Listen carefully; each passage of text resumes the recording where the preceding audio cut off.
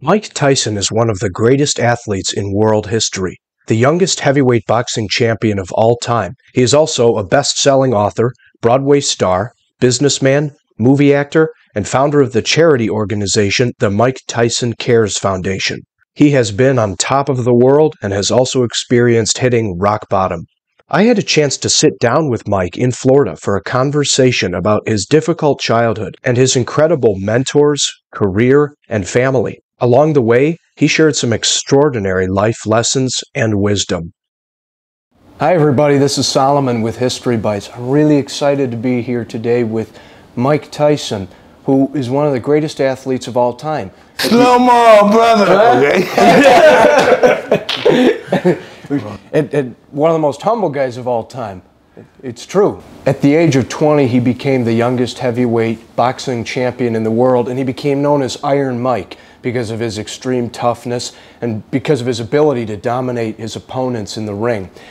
Mike, you really wanted me to call you Mike. Yeah, I appreciate that. So, Mike, thanks so much for coming on the History Bites YouTube channel. Hey, History Bites. Hey, I bite the History Bites. I appreciate it. So, Mike Bites. You ever seen Mike Bites? I have. Yeah, the little ear-shaped with piece of Vander's ear. Yeah.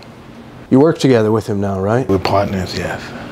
See, he didn't think, he thought this was kind of making fun of him, but then he saw the check and how this stuff is working. Hey, this is not bad. It's not bad. We're the only two fighters that's still getting paid from one fight. 20 years ago, 30 years ago. And obviously his ear still has the part missing out of it? I believe so, yes. Stuff happens, you know how that goes. Yeah. Yeah. Huh. Well, he was headbutting you. Well, I headbutt him a couple of times as well. I don't know, I get carried away sometimes, you know. We all do. Hey, so in keeping with history, we talk about the history of your life story.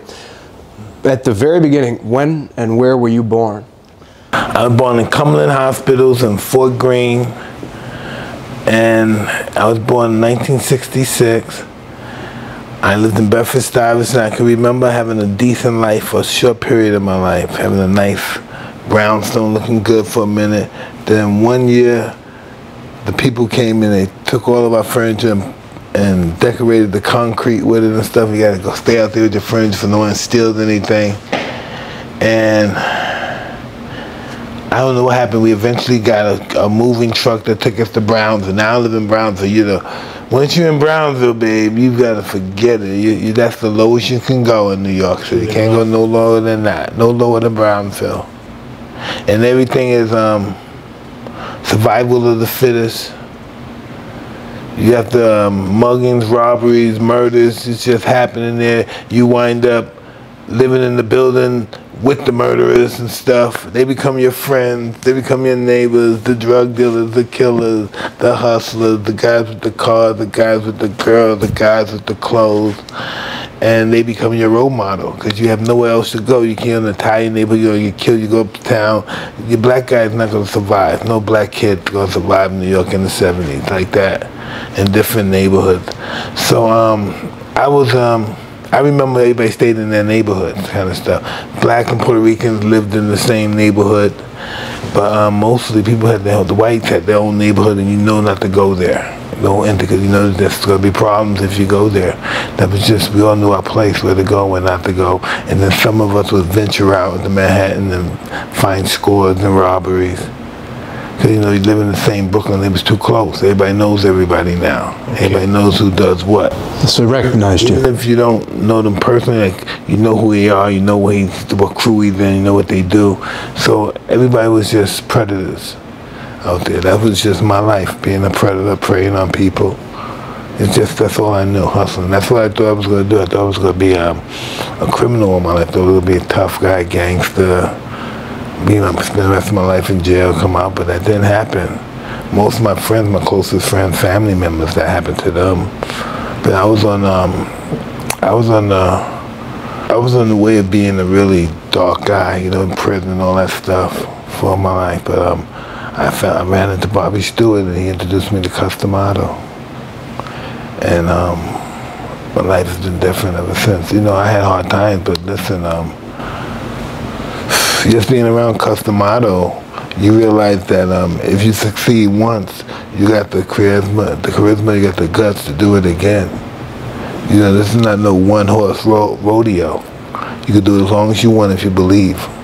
Do you remember being bullied as a kid? Oh man, bullied. I can remember somebody taking my glasses like yours, open up like a milk cart and put in the gas tank. And I was running. One guy, my hat or my glass, something, he was coming to get it because somebody hit me, smacked me in the face, and it came off, and I kept running. And the guy was running, hey, and I ran when he came to give me my glasses. I just ran. He said, hey, no. Your glasses, you dropped them yesterday when you were running. This guy had my glasses and gave it to me. And when I saw him, I started running because I'm used to people picking them. I just run. I don't look at their face. Somebody come close to me, I start running.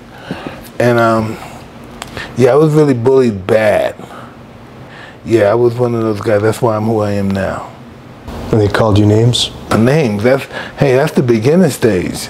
You know, that's not deep yet. The names are not deep yet till they start putting physical damage on you. Then that's when the names start to hurt just as much as the punches.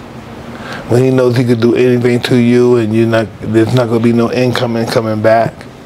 You're scared to death to fight this guy. Next thing you know, he gets his friends to watch him kick your butt. Then his friends start jumping in and kicking your butt. Yeah. So when did you fight back? When was your first fight? Over a pigeon.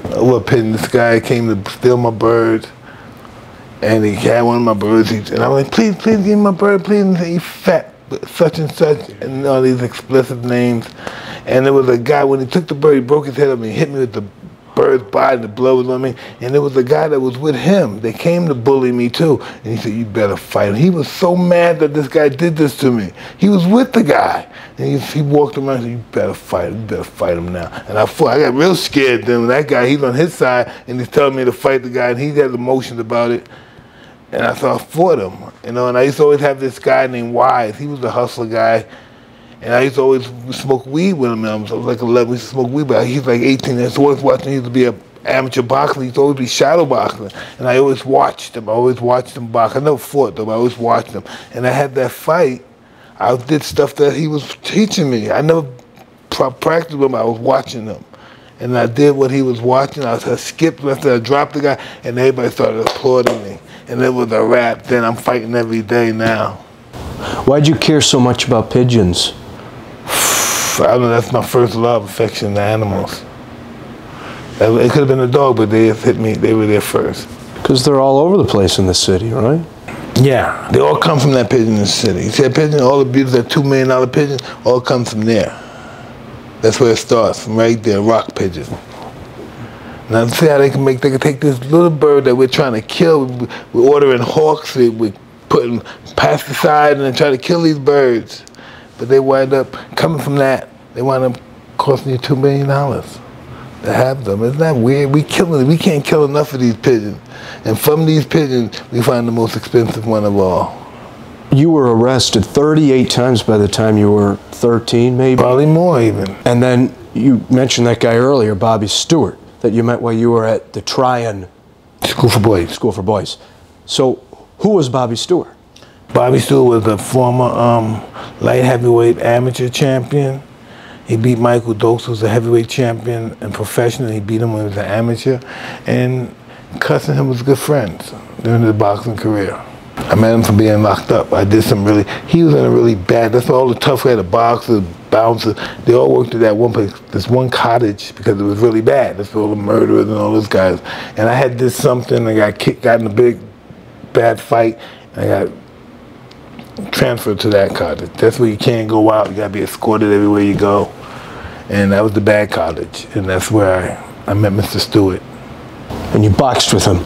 Well, it didn't happen. I had to even be able to box with him, you have to be on your schedule, you have to be on a certain level. So it was a reward? Yeah, it's a reward to get knocked out. What do you mean? You think you just go in here and get knocked out? No, you gotta do good at school, you gotta do good at the conversating with the rest of the staff member. You gotta do your chores to get knocked out. You can't just go in there and get knocked out and no one knows who you are. You gotta do all your chores and all that stuff, do good in school, then you can get knocked out. So it was a pleasure, it was a privilege to get knocked out. No, really. It was a privilege. I know people are looking and say, this is crazy. It was a privilege to get knocked out back then. I don't know why. Because when I first came there, I saw kids coming, their teeth out, their ribs were bruised, but they were happy. And how did Mr. Cuss find out about you? From Mr. Stewart. So he came to watch you? He said, yeah, we have a 13-year-old kid. He's 200 pounds. He's solid as a rock. I want you to spar. I want you to see him. His name is Mike Tyson. And it was a rap ever since then. And I remember reading that when Mr. Cuss saw you, he took Bobby Stewart aside and he said, that's the heavyweight champion of the world. But he didn't know how old. He said he's lying. He can't be 13. The guy said, no way he can be 13. There's no way. He just don't want to go to prison with the older men. There's no way he's 13. After he saw me box too, he said, holy moly. He said, besides distraction, that's the next heavyweight champ of the world right here. Yeah, I had never had nobody put that much interest in me, care that much about me. You know, he wanted to know everything. Who I talked to today, what you do today, how was today, who did you meet today, what's their names today. He just wanted to know everything about me, what made me tick. Well, yeah, everything. And for people who don't know, who was Cus D'Amato? Cus D'Amato is the world's greatest fight trainer and manager. He is my manager and trainer. He, 13 years old, he taught me how to fight. And I'm the greatest fighting machine ever because he was my trainer. That's the only reason. Anybody else, I wouldn't be nothing. I'd be average. Cus D'Amato made me greater than what I ever dreamed to be. So he had you come and live with them so that you could train full time? Yes. So the goal was, we're going to make you the champion. I came at 13, and at 20 I was champion. And he adopted you when you were about 14? 14, 15. So he really cared about you. You know, this is interesting. A lot of people don't think he did. They just thought he wanted, he didn't listen. They thought he wanted fame and money. He never took a penny from me. When I went broke, he had $200,000 waiting for me because, like he said, I knew you were going to waste everything, so I had this for you, you know? I didn't know what to do. I said, yes, constantly humbling me. That's all he has to do. That's all he wants to do is humble me every time I get big-headed. You know, put me in my place. But when I'm doing it to somebody else, he wants me to do it. But if I'm trying to be arrogant around him, he puts me in my place. He would make you mop the floor, right, of the gym? Listen, I don't mind that. I asked them, like, who do you think you are? It made me feel like I did something wrong when he said that to me.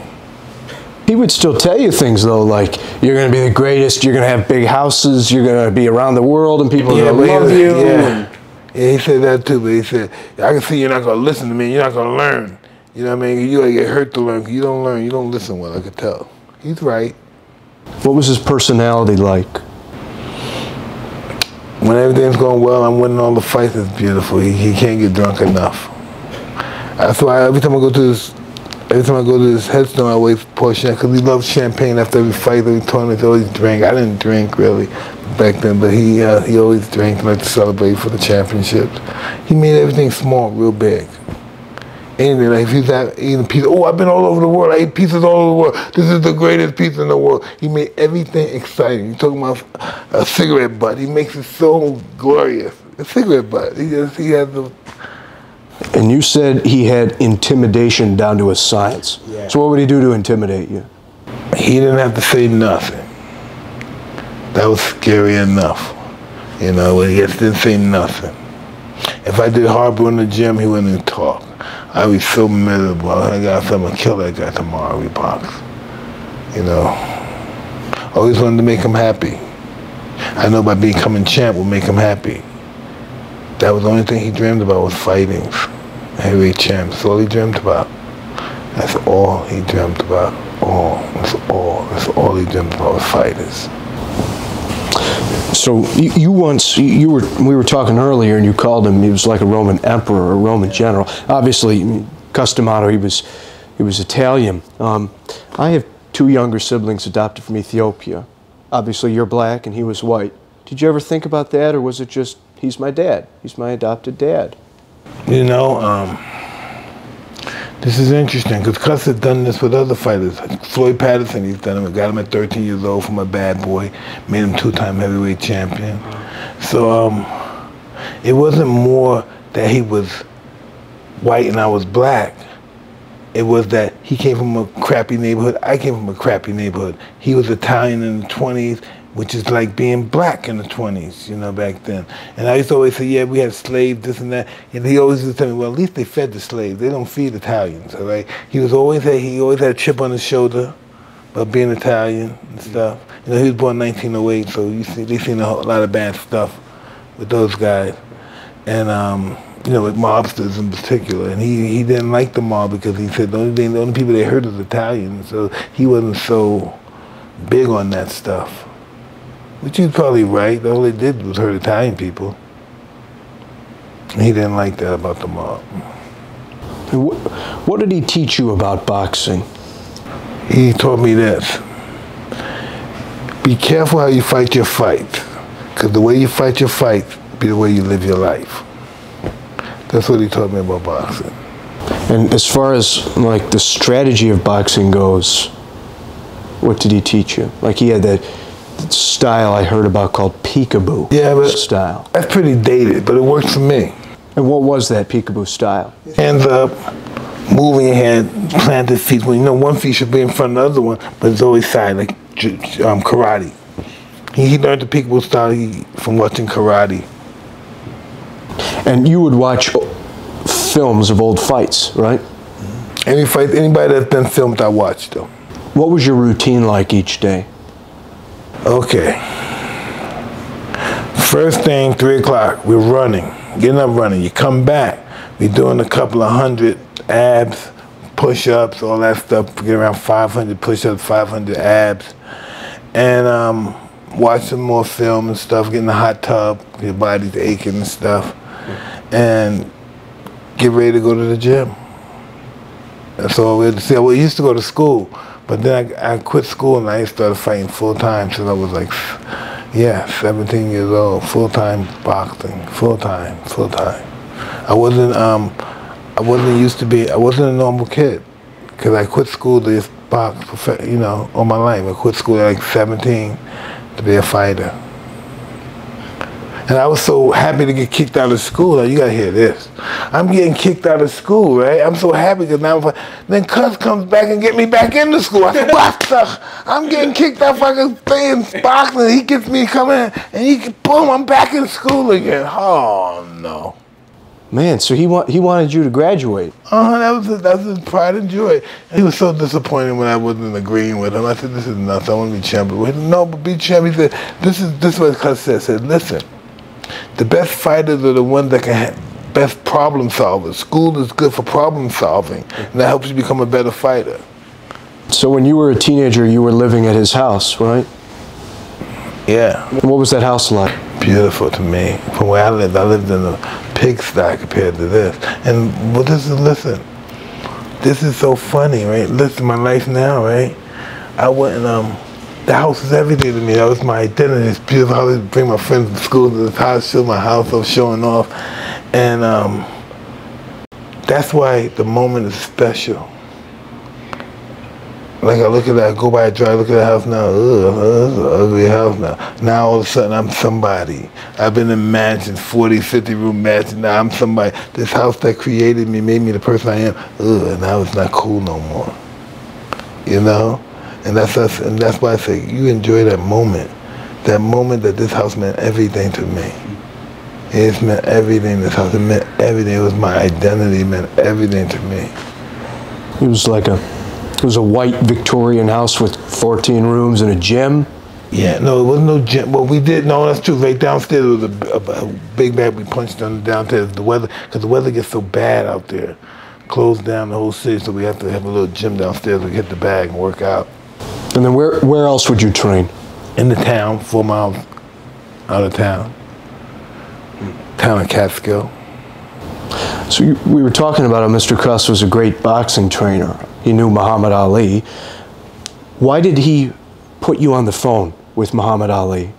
Wasn't it when you were like 14? Yeah, he said, Ali, because listen, every time he talks to famous people, I'll be on the other phone listening. Okay. He talks to famous people. I'll be listening on the phone what he's talking about. He didn't know that.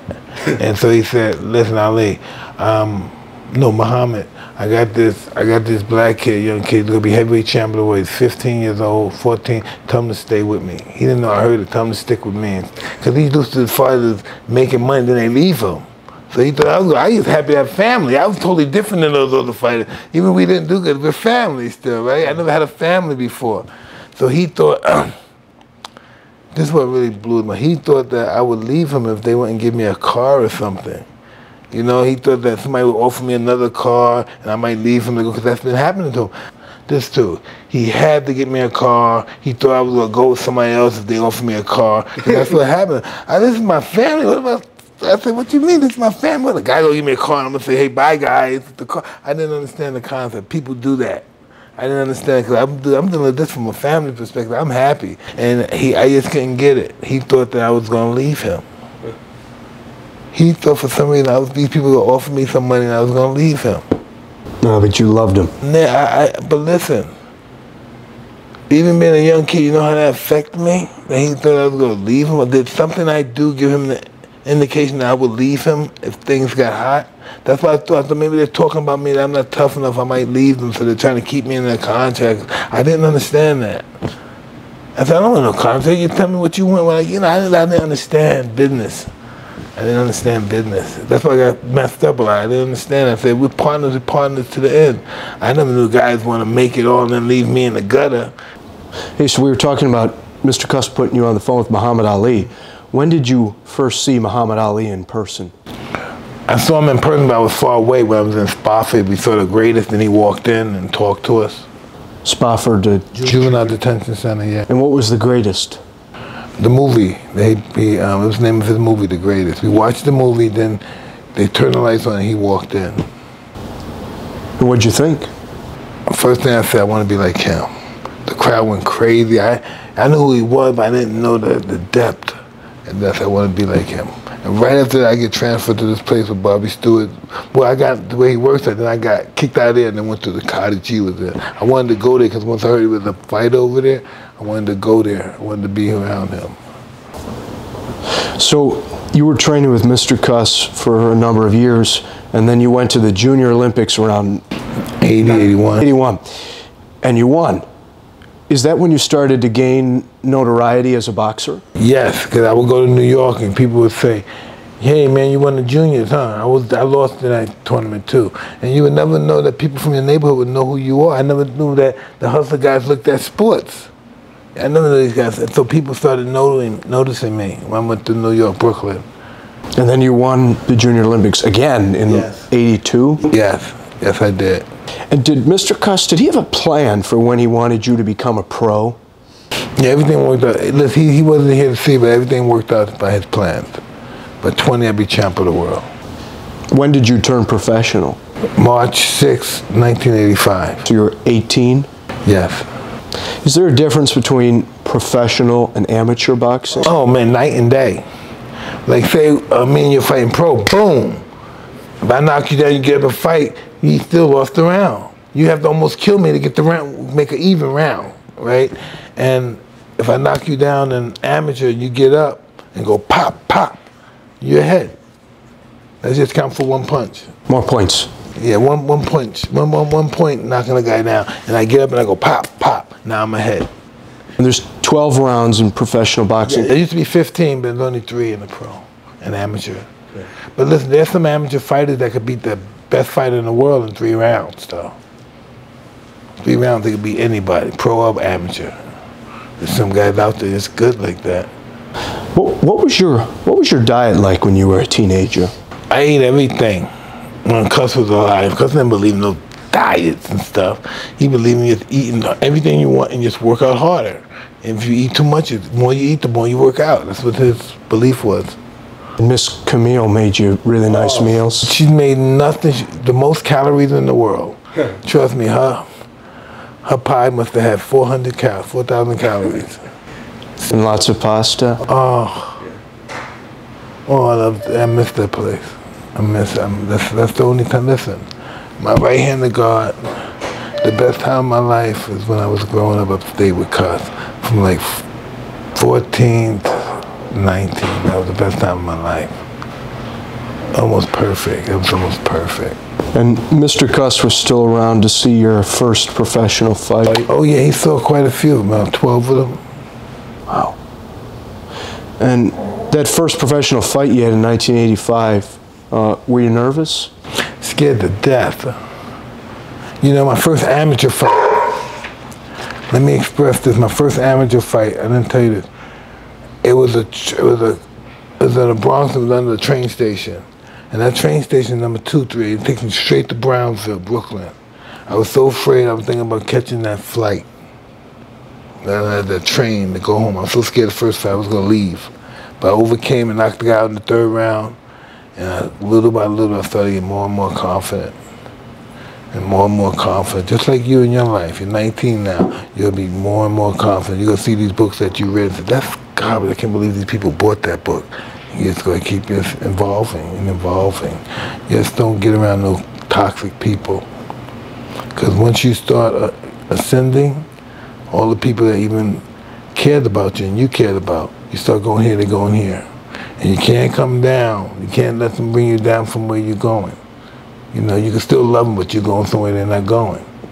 So sometimes it's dangerous to come down, lower yourself, because you got places to go. You got things to do. You're only 19 years old. You got a lot of things to do. You're gonna meet some world leaders, some presidents. You got a lot of stuff to deal with, young man. I can see just by talking with you. There'll be some hard times that's gonna make you tough. Remember I told you that. Times you think you'll never get through. Might be embarrassed, scared to face, but it'll make you more than what you ever dreamed to be. Remember that. Don't run away from fear. Fear, you know, the devil wants you to run from fear. That's when he's winning. Face fear. You never lose when you face it. Trust me, you never lose when you face fear. When you can stop being afraid of fear, the devil's gonna pick on somebody else. Thank you for saying that. Hey, so when we talk about when you first turned pro and you started getting on a winning streak, when you were coming into the ring, you didn't wear robes and fancy things like that, and why not? I just wanted that to be my style. I used to like the way Jack Dempsey came. He had robes, but I used to like when he was poor, when he first, I used to read about him, he had nothing. You know, he was one of those white guys that just had the, you know, he's down with the Hatfields and McCoys. He's related to them, so you know that's poor white guy in the Colorados. And he had to make people, well, I forgot what they called those people again. What they call those people back then? Like, they used to ride the rails. It was hobo. Jack Dempsey was a hobo fighter. Real poor hobo fighter, go to camps and stuff and gamble and fight for their food and money. And he's one of those guys really at the bottom, the lowest of the lows. And that's why he was my hero too, because I was the lowest of the lows. You know, and he was afraid, I was afraid. He considered himself a chicken, I considered myself a chicken. And I'm saying to myself, how can this guy do this, all this damage, and he has a low self-esteem, you know? I said, how does this work?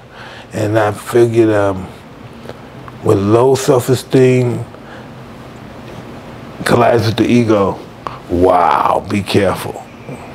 Yeah, just be careful. You talk about confidence, right? Yeah. What's that thing you say? Confidence breeds success. Success breeds confidence. Confidence applied properly will supersede the genius. Supersede genius. Yeah. So when you got in that ring with another boxer, what were you focusing on? What did you think about? Just making them miss the punches and counter back. You know, just making them miss and counter, making them miss. How much were you thinking about putting on a show for the audience? Well, I am the show. I'm in the show. The show's gonna happen regardless. If the guy comes to fight or not, the show's gonna happen. The show is me getting in the ring. You have to look at fighting like it's a show. It's a show business. Show business. Me coming in with the socks and the nose, well, that's a show too. The show, sometimes when people say show business, they think of laughing. Sometimes show business become malevolent show business, you know? It could be dark show business, but it's show business. People are coming to see it. And you do show business now. I mean, you've been in several movies, and you had your own Broadway show. It was called Undisputed Truth, a one-man show. Were there similarities between boxing and acting? Yeah, relaxation, calmness, a lot of lies involved with it. Lies? Yeah, tricking people. And we talked about how you went on a streak of winning fight after fight. And I know this must be really sad for you to think about. But when Mr. Cuss passed away, when he died, how did that affect you? I just know his happiness would be me being champion. That's all he wanted. He didn't care. This had nothing to do with him dying. This is what we had to do to accomplish our goals. Regardless of whatever happened, he died, my mother died, no matter what, we're going to accomplish our goals. Nothing mattered but to accomplish the goal. Nobody's life, anything mattered but the goal. That's how I've been trained. You have to be objective when it comes to accomplishing your goals. No feelings are involved. So after Mr. Cuss passed away, you won fight after fight after fight after fight. I think it was about 27 fights until you got to the heavyweight championship of the world against Trevor Berbick. What were you thinking about coming into that fight? I was just looking forward to that moment. I trained all my life since I was 14 for this moment. That's what I thought. How did your life change after you accomplished your goal? You were 20 years old. You had done it. You're the heavyweight championship. You're the heavyweight champion of the world. Nothing. The Cuss not there though. Don't mean nothing. We done this for him. A little bit for myself as well. But it doesn't mean nothing. I missed out big time. I missed out big time. Me and him talking about, listen, it's me and him talking about how we beat these guys. How they're so easy. I can't believe these guys with these big names are so easy to beat, Cuss. What are you talking about? This guy got a good jab. Me and him used to talk about guys a lot. What do you mean this guy got a good jab? This guy doesn't have a good jab. And then listen, if that guy was a little bit more experienced, he would have hit you because you had your hand down. Oh, really, Cuss? It was only 8 seconds, but I couldn't say that to him. In 8 seconds, he would have figured me out, huh, Cuss? Okay. You're right, Cuss, you're right. Yeah, I understand. He always, everything wasn't perfect to him. It's not perfect. It was good, but it's not perfect.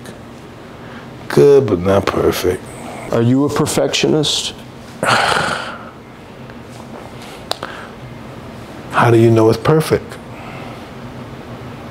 Maybe I might supersede perfection. How do I know if I did that? How do we judge perfection? I don't know. So maybe I'm a perfectionist because I don't believe I ever be perfect. You know what I mean? Perfect. Suppose you hit the spot. What makes it above perfect? Where in that spot of the target makes it above perfect? It doesn't, huh? They don't have no scale that's beyond perfect. So how do we know the target's perfect? If it's nothing beyond perfect, how do we know it's perfect? So it's just a continuing process. Over and over and over and over again. You know, Walt Disney, his famous phrase was, keep moving forward. Keep moving forward. Keep moving forward is good, but sometimes you gotta stop from people you love. Sometimes you gotta stop from people that means more to you than you mean to yourself. You can't keep walking because sometimes you leave a lot of people behind that need your help. You know, you can't just keep walking. You know, people that talk like that, that's because they deal with a lot of people that say they can never do nothing, the people that believe in them. But you gotta stop. You can't keep walking. Can't keep walking. Gotta stop. Gotta stop. Gotta show some knowledge, some love to people. Whatever you have, that's great. You have to stop. You always gotta stop. Can't go forward unless you stop. You can't. Having all that knowledge means nothing if you don't share it. That's the only purpose of knowledge, is to share it. If you have all the knowledge and you didn't share it, who are you? You're an idiot. If you have it all and no one else have anything, you're in the minority now. If you have it all and everybody else has nothing. Looking back at your boxing career, After you won that WBC championship, yes, you went on to, they call it unify the belts. You won the WBA and the IBF championships. But what does that mean, unifying the belts? I have all the belts. There's no more belts to be won. Over your boxing career, who was your toughest opponent? Besides myself, I thought it was Pinklin Thomas. He's my toughest opponent. I never thought him. Like before, he would have asked me 5 years ago, 2 years ago, I would never say. But then I watched the tape from a friend of mine told me to watch this. And I hit him with 17 punches, flat on the face. And he went down, but it was 17 punches. 17 punches, flesh, all of them hard as can be. And the last one he just passed out. But I saw it a couple of days. I was saying, God, that's my toughest fight. He took 17 on the chin. There was a particular fight against Larry Holmes that had a lot of meaning to you. Why was that so special? Well, listen, we went to watch him fight Muhammad Ali October 2nd, 1980. I'm near a cuss. We watched the fight. Everyone knows Ali lost bad. We come home, 30-minute drive, 30 miles to Catskill. No music, it's a quiet car. We get out the car, we all go to our room. No one says good night or nothing. It's all walk. No, it's like a funeral. We all go to our room. And then next morning, we come down, work out and everything. We come downstairs and your job now is to avenge Muhammad Ali. That is your job. That is your goal right now, to avenge Ali. And that was my goal. Gave me all that pressure he put on me. This is, you know, it's like he never treated me like a kid. I was just 14. Your job is to avenge Muhammad Ali. You know, it's crazy. That's me. I'm 14 years old. I'm 14 years old, man. But I took that to heart. That's my goal in my career, to avenge him. And you did it in 1988. Both guys, yes. What did Muhammad Ali tell you before that fight? He said, get him from me. But I wanted to say, I told you that when I was 14 I was going to do it. But I didn't say that. But I was a little upset when he said, get him from me. I said, I told you I was going to do it when I was 14. You were at the top of the world at that point, and you went on to win 37 fights. And then in 1990, you lost to Buster Douglas. Why did you lose that fight? Because Buster kicked my butt. That's all I could say. The guy prepared for the fight. He fought the fight of his life. But this is what we talk about, character and determination. I handled my loss. I came back. I won the title 2 more times. You know, that doesn't mean I'm greater than him. That means I didn't give up. I didn't give up where some agree where he gave up. I wasn't going to do that. And I realized when you come and you're not quitting, anything can happen. You know, he had one great night. That was a great night. I'm not taking anything away from him. I wish I won that night, but that turned out to be a good night for me because after that night, I became human. So there's a possibility I can get beat, so now I can make more money. Now there's a possibility I could be beat, so they're better than the guy. Listen, because the reason why Buster beat me, because I knocked out everybody that Buster lost to, that knocked Buster out. That's why. That's why he won. I thought I was going to knock him out, because I knocked out the guy that knocked him out. He should be scared. Well, I know he had some extra motivation. You know, he had some rough circumstances. And I have a question. I mean, just kind of a random question. Did you enjoy boxing? Did you enjoy fighting? You know, for a certain amount of my life, you know, and I did it for myself, don't lie, but I just wanted Cus to be happy. Because when he's happy, me and him get together, we start talking about all the other fights, how great we are, and oh my God, do we have to fight him, Cus? Do we have to kill this guy, Cus? Because don't worry, I just want you to break his ribs. Come here, let me show you. He was like that. That's how he talks to me now. Let's break this guy's ribs tonight. Let's knock this guy cold now. He can go see the punch. That's what he kind of guy said. He said, I saw that guy fight you. Come here. We're going to break his ribs tonight. And he showed me the moves they want me to use. You've said that after he died, it all just became about money. It wasn't about the thrill of fighting and becoming champion. It was all about money. Listen, young brother, right? There was people that I thought my family through Cus. We down together going to These people were trying to rob me. They didn't give a damn about Cus. Only reason I kept them off me because Cus was still around. Once Cus died, they came at me like, man, sharks smelling blood. They came at me. I realized, wow. Wow. I wish you could see me now. I wish you could see my kids. That's all. That's why I wanted to see my kids. I want to see my kids. I want to see my wife too. Oh, this guy would have loved my family now. He would have loved this family right here. And it's, you wrote that even when he was gone, he was still helping you in a way because he had started an IRA account of putting aside money that earned interest, right, over the course of years? I used to do some little child stuff and stuff, and I thought it was cute at the time. I didn't understand the significance of it. You know, I still had money, so I didn't understand the significance of it. Hey, another random boxing question for you. People called you Kid Dynamite, Iron Mike. Did you have any nicknames for yourself? Did you call yourself anything? Yeah, I used to, when I was a kid, I used to call myself the Tan Terror. The Tank? Tan skin, Tan Terror.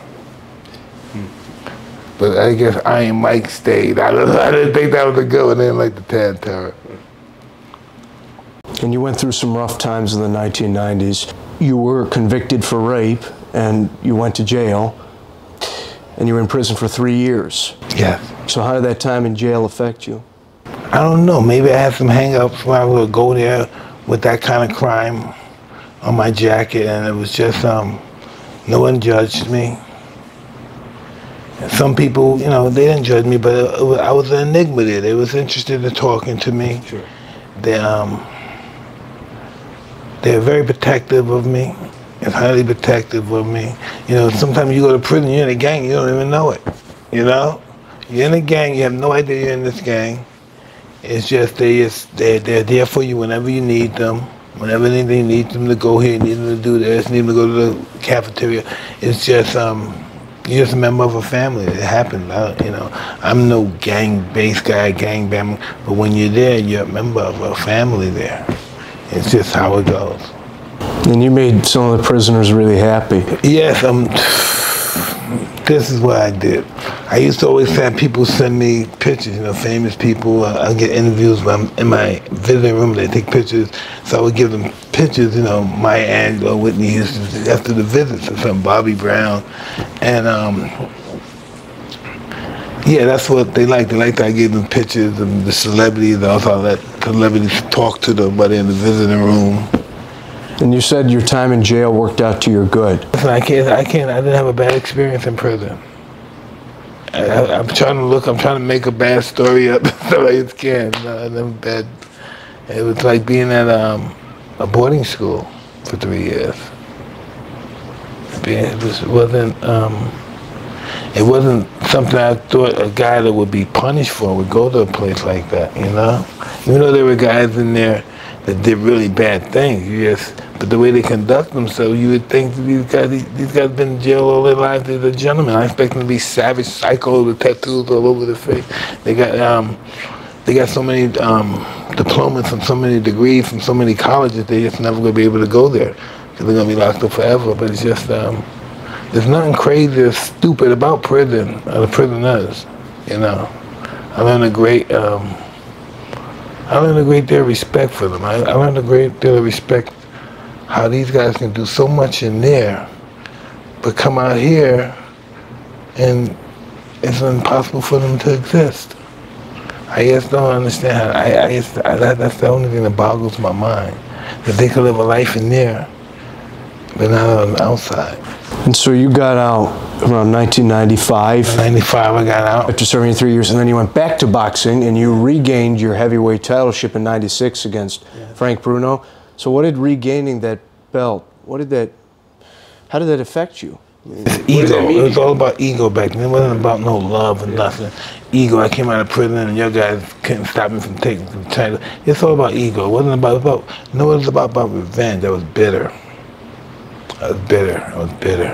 And I played the role too, the bad guy, the anti-hero and stuff. But Sometimes things get to reality. We gotta pay bills, we gotta take care of children, we got responsibilities now. And so that became a new ideal of mine, being a parent, which I was horrible as a parent. I was just really, I don't know, self-consuming, you know, when I was younger. Now in my 30s too, it's self-consuming. But it's so difficult to go from teenager being so heralded, and then you all of a sudden, next thing you know, you're 40. You know, your lifestyle has to change. Even though you don't want it to change, it has to change from a different perspective that I'm living now at that particular point in my life. And then it helped that I happened to marry my girlfriend at the time, that's my wife. And once I married her, you know, we still had problems with drugs. I was still using alcohol and cocaine at the time. And it just, it's something that's worked out, you know. I can't explain it. It's one of those things, those mystic things that, I don't know. Me and my wife just always loved each other. Every time we were together, she could be in somewhere, I could be, every time we were together, we always had a good time together. And me and my wife, my wife got pregnant when she had to go to prison. She had to go to prison. She had they had some kind of fraud case, and she got convicted, her and her mother and her father. And she was in prison with the kid, and I was outside living a destructive life. I never dreamed in a million years that she would come back. I would see my baby and say, I want to marry you because I want my baby to have a better life than I had. And that's what we call my baby Milan, the glitter glue. She makes us stick together. I don't know why, baby. Why would I want to be with a woman if I didn't have any children with her? And it happened in that particular way. Hey, I'm with this woman, I enjoy being with this woman. Now this baby comes in. And I'm in rehab, and this little baby's born, and I gotta say, hey, I gotta do something really quick. So why did you end up retiring from boxing? Because I was broke and miserable and unhappy. That's why. Joe Rogan says that out of any of the fighters in history in their prime, you were the best ever, hands down. You could have beaten anybody when you were in your prime. Looking back on your career, is there anything else you wish you had done, you wish you had accomplished? I'm sure there is. I just don't know right this moment. I'm sure there is. You've met a lot of famous people. Yeah. Did you ever meet someone and you were thinking, whoa, whoa, I'm meeting... It could be from a gangbang rapper to Nelson Mandela. You know what I mean? It's both the same effect. You know, I can't say, well, this is the man. They both gave me that feeling that I'm in the presence of something special, yeah. Two different people, one's a street kid, one's a king. You had pet tigers. Yeah. How did you get tigers? Okay, I'm in prison. I'm talking to my car dealer. I'm in prison with a car dealer. I'm trying to get the Ferrari F50. I'm trying to get these cars. While I'm in prison, I'm doing these deals with them. So my friend is mad at another friend of mine, right, that we do car business together. And he said, if he doesn't pay me my money, I'm going to take his car and I'm going to trade him in for some pets. I said, pets? What kind of pets? He said, you know, like ostrich, horses, ponies. I said, what? You can get horses and ponies and trade in cars? He said, definitely. The car costs $500,000. Of course they'll give you a horse. And so I said, my friend said this, Tony, he said, man, imagine how you look in your Ferrari F50 if you had a lion, a tiger in your driving seat. I said, yeah, I want some tigers. So my wife, who's not my wife, comes to my house to visit me with her family and everything. And then I come home and there's 3 tigers, right, the little cubs right there, just delivered to my house. And so my wife was there. We had it for 13 years, the cats.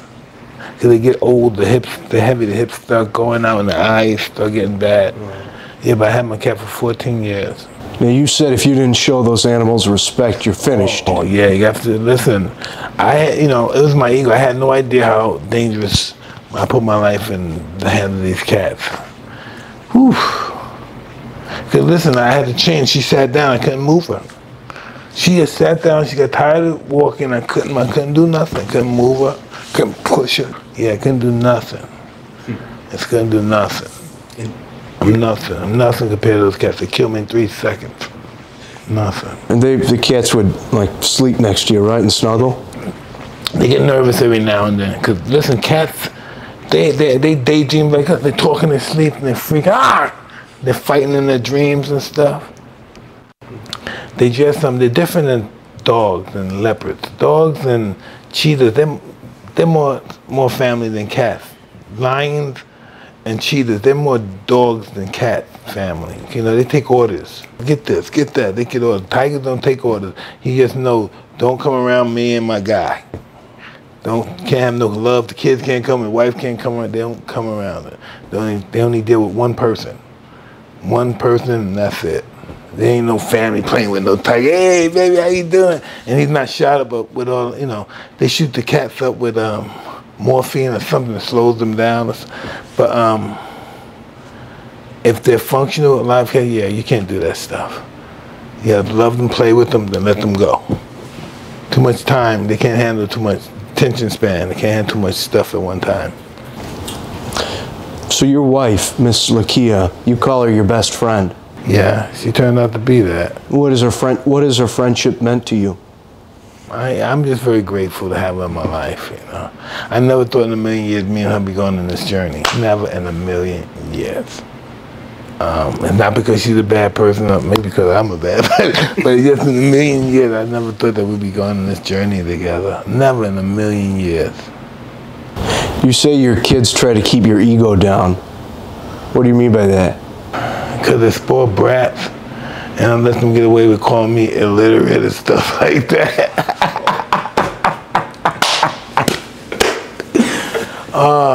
It's crazy. Like I might say something to my daughter, why'd you learn some respect and dignity? She said, Daddy, spell respect and dignity, right? Try to hit me on that. And then my son goes this way. Say that again, Dad, please. This one. Ma, Dad's illiterate. You heard the way he said it? That's illiterate. I said, I'm not illiterate. You crazy? And so I had to tell my daughters, I said, listen, the reason why I sent you to this fancy school for nobody could tease you like you teased me, okay? Oh, my kids love to bust my chops. Are you a grandpa yet? I wish. I wish. Because my kids always listen, I'm in a picture, I'm telling my kids I'm cool. So they see this picture, I guess they had all the celebrities, Magic Johnson, Prince, Mike, all of us together. And I'm the only one wearing a tuxedo. And we're not in the movie, it's just put a bunch of celebrities together, we're not in the same place. And they said, I said, well, I got a tuxedo. He said, no, Dad, Magic Johnson got the beautiful coat. Look at Prince. You look like a butler. You're the butler, Dad. Look at it. It did look like a butler, but with the tuxedo, I'm wearing a tuxedo. No, you're wearing a butler's outfit. So, yeah, that's how my kids try to keep me in check. Madonna's bigger than me. Who else is bigger than me? Janet, Eddie Murphy. Who else? Prince, Madonna. Yeah, they say, they're bigger than you, Dad. You're not bigger than Magic. Look at Magic's coat. Your coat's not better. Look at you, your butler. Oh, they bust my chops like it. Do you do a lot of reading? Do you read a lot? Mm-hmm. I read more of their books now. They read what I used to read and put the Anna Karenina and all that stuff. I don't know how I don't know why my daughter wants to read that stuff. I told her, I said, listen, all this stuff drives you nuts. If you're really in tune with the person, the character of the book, the writer, you're being insane. Most people that wrote these books are insane. You know, Tolstoy was kind of creepy. Nietzsche is out there. Listen, a bunch of those guys are out there. You know, Ayn Rand is out there. You familiar with these people? Ayn Rand? Yeah. I've heard the name. Oh, wow. That's not the point, Mr. Tyson. The point is not who's going to let me. The point is who's going to stop me. That's Ayn Rand. She's pretty interesting. One of the greatest philosophers. She's a great philosopher. Just it's really far. She's ahead of her time. Why is it important to exercise to stay in shape? You must do a lot of exercising. When I'm not crippled from exercising earlier, I don't know. It's just it becomes your masculinity. You look at yourself, look at some of your friends and your peers, and say, "Wow, do I look like that?" I tell my wife all the time, "Do I look like?" Be honest, just be honest with your husband. Do I look like that? You know, and yeah, I'm strong with dieting. watching myself, because my appearance is my job now. How I look, it depends on if I get the job or not. You do a lot of acting now? Yeah. I've been just traveling a lot. We're gonna do some more acting soon. I'm just doing too much right now. Good for you. Can you tell us about the Mike Tyson Cares Foundation? Listen, we go from all over. We help kids with literacy testing. We help parents that are having domestic spout where they can't go home because the parents are going to fight each other. So we have arrangements where we put these people in places where they can be taken care of, where they can be fed, where they can have the proper essentials for school and work and everything. It's just amalgamation of just positive stuff, man. Hey, so these are some life questions for you. Some big thoughts. Your most famous quote: everyone has a plan until they get punched in the mouth, face? Face, mouth. Where'd that quote come from? My mentor. Mr. Cuss? Because everybody was saying, I got the plan to beat Mike Tyson, I got the plan to beat Mike Tyson. Yeah, they all got a plan until they get punched in the mouth. And he was right. See, I say punch in the face because punch in the mouth is so dated. It's like in the 30s and 20s they said that stuff. You say, when I know I'm nobody, I can never be offended. Yeah. What do you mean by that? When I'm not in my head and my ego, I'm Mike Tyson, how can you say this to me? You know what I'll do to you, all that kind of crap. How do you handle suffering, adversity? Just to know, not to feel special that it's only me. Sometimes I can feel special that God only wants me to go through this stuff. So I know it's not only me. And it made me feel, you know, to know that you're not the only one that had to go through this, what I'm going through, to know that keeps you alive. To know that you're not special, to be the only one that has to go through this adversity, keeps you alive. Well, he did. I know I can do. She can go through. I know I can go through shit. She went to the psych ward and she still came out and be successful. I can go to psych ward too and still come out and change my life.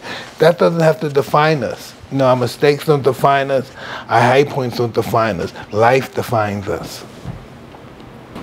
And as long as you can have happy moments, take as many of them as you can, because life is just a flick of the eye. It's over before we know it. You're 19, that's so awesome. That's so awesome. You say greatness doesn't make you a kind person. Why is it important to be kind? Because listen, in life I met so many great people. Can you imagine how many great people I met? I can imagine. And all those great people I met weren't good people. Most of them, the majority of them are not good people. So I decided working more on being a good person than being a great person. Other than Mr. Cuss, your dad, who else did you fear? Who else did you fear? Like have a, right? Is that the right word? I feared him out of respect. Yeah. And I may be afraid of other people too, but I'm not intimidated of them. You know, that's a big difference, being afraid and being intimidated. What makes you respect somebody? Hey, how they handle their adversities. And I don't have to like them to respect them. What's the secret to doing things you don't want to do or you don't like to do? What's the secret to discipline? Discipline, there's a couple of definitions. Discipline is doing what you hate to do, but do it like you love it. And it also could be, discipline could be taking your illusions and turning them into a reality. Now that's discipline. Imagine you have dream of you dream of yourself something bigger than what you can ever imagine, and you become it. Well, it's you. Yeah, it is me. It is me. How does God know that I'm in this filthy place, Brownsville, where everything goes, there's no rules, and I come from there to meet Cuss and then come here? How does that work? That has to be a dream. There's no way I could be from Brownsville, Brooklyn, the lowest level of the lowest of poor people, and now I'm here, and everybody thinks I'm somebody. That you don't have to have no remorse. What do they call that stuff? Survivors. what's that, some survivor, like you feel bad that you survived everybody that didn't make it. Survivor's guilt, you know. Can you imagine how that happens to people in the hood? How did I make it? These guys smarter, bigger, stronger than me, and these guys are begging for money in the street. These guys are my heroes. Or they're gone? Yeah, and it's just, it's that divine intervention stuff. That's the only way I can say. Hey, a lot of people think it's that they can't change or that it's really hard to change. What advice would you give them, or would you give us about how to change? In order to be able to change anything, you have to change yourself. You know, you have to look in the mirror and say, what do I want to do to make me a better person? Or what is it that I can do that could define myself as being a better person than I am now? You know, who can I help? Who can I worship? Who can I do something to or with that would make me feel like a better person and help me reach my highest potential? You have to find that first. What is it that I can do to help me help people? You know, that's all I think about. How can we help somebody? You know? How can we stop somebody from being me and going all the way, then stopping, then observing and seeing other places that can give you a better hope in life? I didn't care about nothing. I was getting ready to go back out and start stealing and robbing again till Customato gave me hope for a better life. He just gave me hope. Never said nothing negative about me, nothing. He always said positive. Anybody said some negative stuff, Customato want to fight him, hit him or something.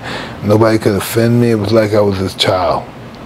Nobody could talk about me, nothing. Better be positive. How important is it to choose the right friends? Your future depends on the friends you're with. They will dictate your future. Your friends will dictate your future, where you're going to go in life. What's your definition of a true friend? It's give it to you straight. That's the friend. Friends are like, hey, Mike, that was beautiful. You look great, baby. Hey, baby, that was beautiful. Oh, baby, that baby, she likes you, baby. Get a number. No, that's not your friend. Your friend just looks at you when you're a human being and you sometimes... Did you ever read the Epic of Gilgamesh? You ever heard of that book? No, but I'm familiar with it. You familiar with it? Yeah, never read it. Let me tell you about this Gilgamesh cat, right? He's half human and half god. I guess the mother of the god of his father, but he dies. So he's half a god, so he got his mother's side with him. He's not immortal. Yeah, so this is what kind of guy he was. He was the king of his country, and he fought with this other guy named Winky Dinky. Winky Dinky was... He was just a little bit superb more than Winky Dink, but Winky Dink gave him the toughest fights. He respected him. That became his best friend. And then Winky Dink found out that this is the kind of king, he had to sleep with every woman before she gets married. And Winky Dink said, you pig, you do that stuff? What kind of man are you? Disgusting. Oh, I'm getting sick. And that made him, it killed him to make this guy who he looked up to and respected, detested him. And so he said, how can you do that? And the guy showed him morals. That you don't do that to people. You be kind to people. Because you're so powerful, you can be kind to people and help people. And then some monster killed his friend. And he was afraid. He revenged his friend, killed him, but he was afraid of death ever since that. Death was his biggest fear. And then as time went on, and he got in touch with himself and God, what he believed to be God, and he handled dying. But that was the first book ever written. It's around 6,000, 7,000. The first book was a man afraid to die. Which the Epic of Gilgamesh? Yeah, which we all are. We know we believe we're going to the place, but before we get on that bus, we're nervous as hell. You know we're all afraid of death. That's the first book written, being afraid of death, huh? Conquering your fears of death, I believe. Hey, when you look back on your life, other than marrying Mrs. Tyson, what was the best decision you've made? Hey, it has to be believing in Bobby Stewart and Customato. Because without them, it's not this. This is not happening. Me and you are not happening. You know, that's the best thing ever happened to me. Trusting them? That too, just listening to. That's why I've been taking advantage of, because I trust to a fault by being with him. I said, this is how it is, and it wasn't that way with other people. Like, listen, man, I'm 14 years old. If this man told me to kill somebody, I would do it without a hesitation. Without hesitation, just because he loved me. It's not just because he loved me, I would kill somebody. If he said do, I would do it without hesitation. But no, so it wouldn't even feel like it was against the law to me. That's the way it is. That's how I love him. I'm sorry he still isn't around. Listen, if he was around, he would be screaming at me, you piece of your fighters, you can't beat my fighter. We're gonna put all your fighters in the ring one time, we're gonna beat you tonight. All 4 of you are gonna get beat to. Oh, this guy's so nuts. Oh, this guy's I love good. that picture. There's a picture of you giving him a hug. That's why I love the hug because he doesn't like it. What else do you hope to accomplish in your life? Hey, I just want to enjoy my time passing through, you know? I'm not trying to, well, yeah, I am trying to conquer the world. I just want to enjoy passing through. Because that's all we're doing is passing through. Would be some memory. If I'm lucky, I'll be a picture on the wall somewhere, right? We're just passing through. Is there anything you'd like people to know about you that they don't? Just passing through. That's all we all doing is passing through. We all have our expiration date.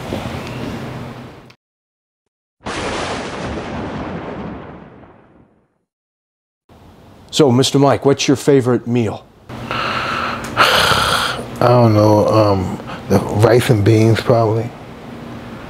Favorite movie? It depends. I like The Butler. I like Errol Flynn, Gentleman Jim. Yeah, those two. Yeah. You have a favorite book? Oh, I have a lot of books. I want to say Intellectual Intelligence, but I'm just gonna stick with The Prince, Machiavelli. Favorite animal? Pigeon. Do you have a favorite person from history? Alexander the Great. So thanks everyone for watching this video with Mr. Mike Tyson. I hope you enjoyed it, and if you haven't already, please subscribe below to the History Bites YouTube channel. And there are links there where you can learn more about Mike Tyson and his amazing career and accomplishments and all the things he's doing now. And until next time, go learn your history.